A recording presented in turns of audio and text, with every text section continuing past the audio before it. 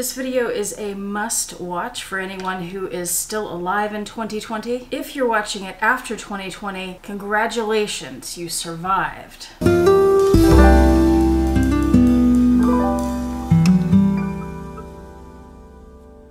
Hi YouTube, Autumn Beckman here. Welcome to my channel, or welcome back to my channel. My channel is all about luxury living on a budget, from high-end luxury handbags to the everyday luxuries of life. If that sounds interesting to you, please make sure you subscribe, click the bell notification icon to be notified when I post new videos, and be sure to like the videos that you enjoy. Today's video is a collaboration with YotaStyle. If I remember correctly, and I do, she begged me to do this collaboration with her. She is obsessed with me, and it is getting to a point where I'm getting worried. Last night she was texting me asking for nude photos. You may think I'm joking, but I'm actually not. It's getting weird, folks. It's getting weird. But that's no surprise, because it's 2020 and we are almost halfway through, and we are pretty used to weirdness at this point. There's another YouTuber called Lisa Loves Bags, and she did a video, I believe it was called 10 Bags, whatever it was called, I will link it below, pretty sure it was 10 Bags. Yota watched that, told me to watch it, said, hey, that's a great idea, we should copy her. I said, I'm not gonna copy her, so Yota copied her, and now I'm copying Yota, at Yota's request. We're each talking about 10 bags, but we did not discuss the categories or occasions, or what those 10 bags would be. All we know is that we're each doing 10 bags, so as soon as you're done watching my video, if the world hasn't imploded yet, go check out hers. I'll have that linked below too. I'll be just as curious as you to see what she posts. I was trying to come up with 10 different categories or 10 different occasions to which you would wear different kinds of bags, and it quickly devolved into 10 bags that you need to survive 2020. So let's get started. Bag number 1. If you've been watching my channel for very long, you are well aware that I have and use about 3,000 planners. And since I carry them back and forth with me from home to work and sometimes to other places, I need a planner bag. So bag number 1 is the kind of bag that I typically use to carry my planners, which is a Birkin-inspired look-alike, dupe, whatever you want to call it, bag. This one's from Handbag Crave. I will link it below. They have it in a lot of different colors. They have the pebbled leather, they have a mock crocodile, and they just released an ostrich print that they're sending me. They also have gold hardware and silver hardware. They're fabulous bags. They're well made. They're taking, because of coronavirus and shipping and all that, they're taking month and a half maybe to arrive from China to the United States. Long time to wait, but worth it, I promise. And my planners fit in here. This is a size 30. With my stack, a 35 might be better, but the 30 works really well for most people. And it's nice and boxy when you expand it, so it fits stacks of notebooks really well. And one thing you want to make sure you have, because it is 2020, is a whole lot of correction tape, because anything you plan these days gets canceled or postponed. So you're going to have to change your plans a lot. Though as a matter of fact, considering that it is 2020, you really can't plan anything, so what do we need with a planner bag? Bag number 2. A coronavirus bag. This is the actual bag that I take with me when I go anywhere these days. I've told you guys about this before, but I don't think I've shown it to you. Pretty much the only place I go is the grocery store, though sometimes liquor runs are necessary these days. This is an inexpensive bag. It's a dupe for a Chanel clear bag, and this is from Amazon. I think it's about $30. I'll link it below. It comes in a few different trim colors, and it's a perfect coronavirus bag for a few reasons. One, the chain is long enough that you can wear it crossbody, so you don't have to keep touching it and adjusting it when you're in the store and spreading germs on your bag. 2, it is completely wipeable because it's PVC, so as soon as you get home or any other time you want to, you can wipe it down and you don't have to worry about ruining a more expensive luxury bag. 3, you can see into it, so anything you want to access, you can access pretty quickly and easily without having to fumble around and touch a bunch of things in your bag. And 4, it has an exterior pocket, so actually when I'm in the store, I never even need to reach into the bag, because all I need is in the back here, my phone and a little wallet with my cards. And of course, if you are a dachshund lover like I am, this is a must-have. It's a wiener dog that shoots hand sanitizer out of its butt. Now inside the bag, as you can tell, I have extra gloves, I have extra masks, I have a spray sanitizer, a little extra hand sanitizer in case the wiener dog runs out, and a pair of sunglasses. I also have some alcohol wipes, and somewhere down in here is a pen. In that back pocket I also keep my grocery list, and I just pull that pen out and check things off as I'm going through the store. It is the perfect coronavirus bag. Bag number 3. I don't have one to show as an example, but a protest bag. A lot of us will need those. What I would recommend is some sort of backpack that is not high-end, something lightweight and something big enough to carry a few bottles of water, maybe a bottle of milk in case you get tear gas. I've heard that is supposed to help. And a handful of masks. You should still be wearing masks. Black lives matter, but coronavirus still matters too. Take a handful so you can wear one. If it gets soiled, you have extras, or you can give them to other people who might need them. And apparently there are websites and social media posts that tell you what you should and should not bring to protests. So if you're going to one, check those out. Bag number 4, because it's 2020 and it's only the beginning of June, hurricane season has already started. We already have tropical storms forming in the Gulf. Isn't that exciting? Now I happen to be an expert on hurricane survival because I live on the Gulf Coast. I've been through quite a few of them, and actually my master's thesis was on hurricane survival. The bag I would recommend for hurricanes is something called a dry bag. This is a tiny one, but let me show you in case you've never heard of one of these. You can get them much, much bigger than this, like duffel bag size. This is a little clear bag, and it's completely waterproof. It keeps the things inside dry, which is why it's called a dry bag.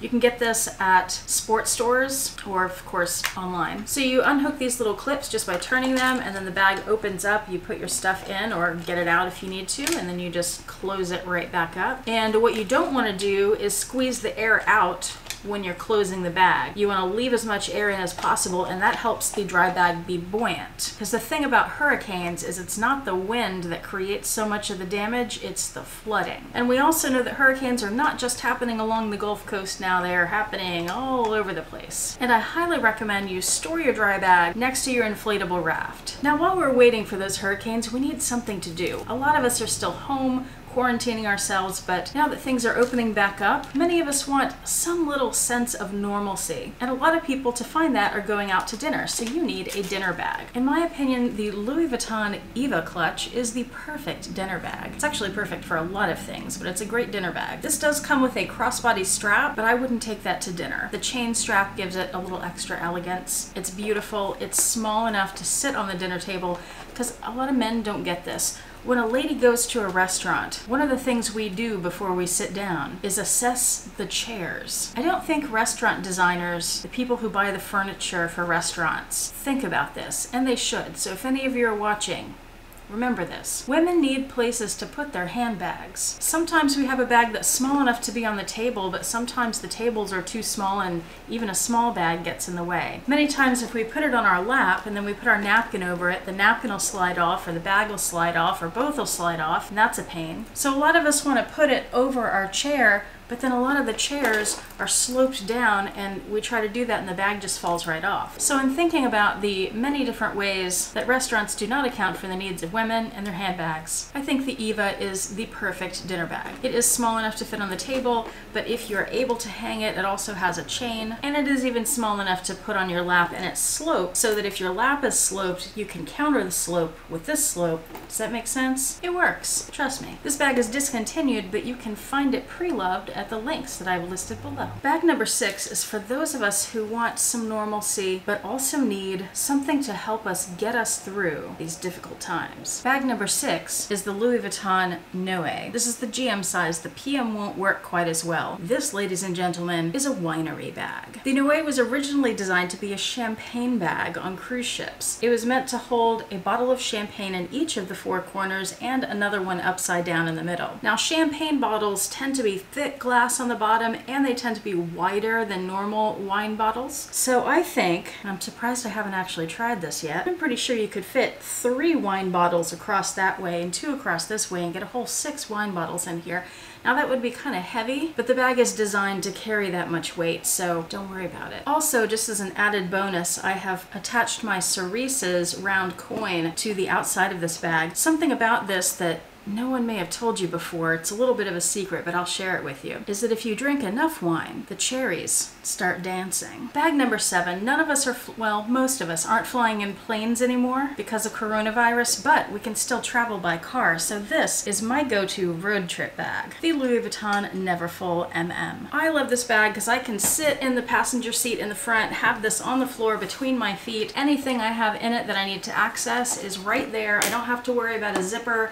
It's just all perfect. This particular one, being Damier Ben, would also be weatherproof other than the top, but I usually have a scarf on the top and that helps keep things inside dry. It holds everything I need, all my regular purse stuff and a book and a scarf and a blanket and water bottles and snacks, whatever you need on a road trip. For me, this is the perfect road trip bag. Bag number 8. Now this one is specific to United States citizens. Bag number 8 is a 2020 US presidential election bag. This is the one you can have the most fun with. We've built up a whole lot of frustration this year. By the time we get to election day in November, you can carry any bag you want, and I encourage you strongly to decorate it. Make it very patriotic, very red, white, and blue. Strap fireworks to it. It's the American way. Create a bag that when you look at it, it gives you hope for the American future. It makes you proud to be an American, and it lets everyone around you know we are in this together. Catches the attention of all the other voters around you, makes them smile during what is sure to be a tense day, and when you leave that voting booth, you'll have your bag on your shoulder, your I voted sticker on your chest, and you can walk out with your head held high, singing the Star-Spangled Banner all the way to your car. If you wake up the next morning and the election has not gone the way you wanted it, which is going to be the case for a lot of us, then you are going to need bag number 9, a Moving to Canada bag. Their national colors are red and white, so all you have to do is take your patriotic election bag, paint over the blue part, and start learning the words to God Save the Queen. Now we're finally at bag number 10.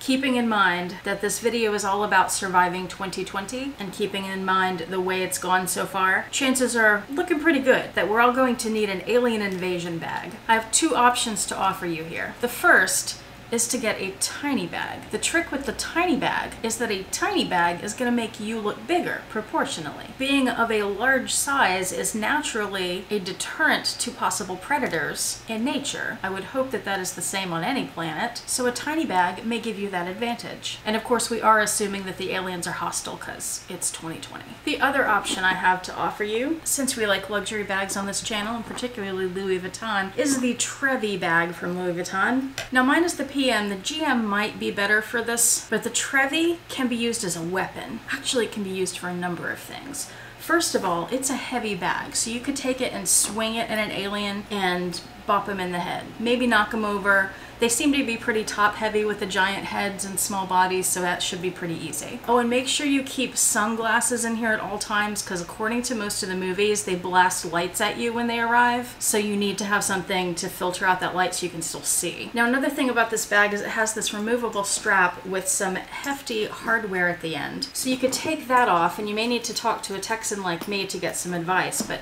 you can basically swing this around like a lasso and take out their big eyeballs with the hardware. Now another thing about this bag, and pardon me for being a bit crude here, but this is about saving your life. When I posted one of my last videos on this bag, a few people, not just one, like a few people pointed out that the bag looks a bit like some lady parts. I had never noticed that, but yeah. And it's the same on the back, and people pointed out that it looks like kind of the front and the back of lady bits. So we all know how aliens like to probe people. You could carry this bag and put it in front of you or maybe behind you, and maybe that would trick them and they'd probe the bag instead. That might be a long shot, but it's worth a try. And then of course it's still a handbag, so you can open it up and store things inside that might be helpful for you, like the sunglasses or like water. According to M. Night Shyamalan, they don't like water, right? Or what's that movie where everybody's quiet? They can't talk because when they make noise, the aliens come get them. So you could carry one of those radios that makes the static noise, because that's what killed him in that movie. So just watch a bunch of alien movies and see how to get rid of them and carry all that in the giant bag. It's part of the reason the GM might be a little better for you, so you have extra room to carry all that stuff. Well, those are my 10 bags to survive 2020. I really, from the bottom of my heart, I hope this is helpful. I hope some of this information can save your life. Oh, by the way, you could also use the strap on the Trevi as a tourniquet if one of the aliens rips your arm or leg off. Thank you so much for watching. I appreciate it, and I hope that you and your loved ones are doing well and continue to do well. I will see you back here next time. I hope. Have a fantastic day. Bye.